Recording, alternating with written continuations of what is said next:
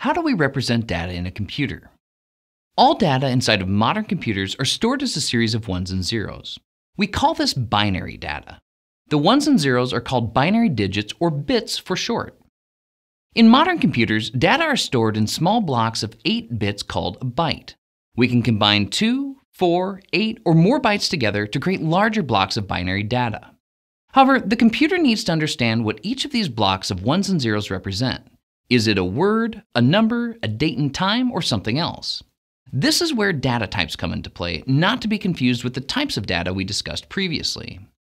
A data type is an attribute of data that tells the computer what a group of binary data represents.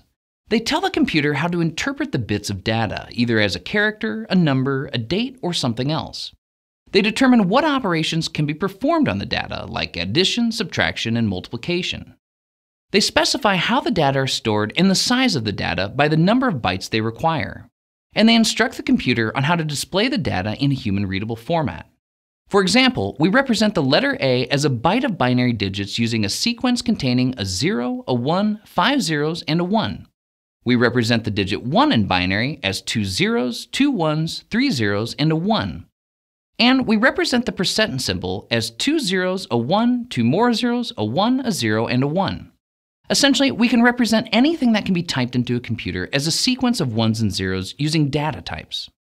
In data science, there are two main divisions of data types. First, we have scalar data types, also known as primitive data types, basic data types, or built-in data types.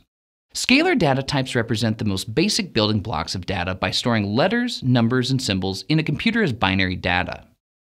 Next, we have composite data types, also known as aggregate data types, compound data types, or more commonly, data structures. Composite data types are composed of a set of scalar data types. They organize the scalar data types and provide them with structure so that they can be worked with as a collection of values.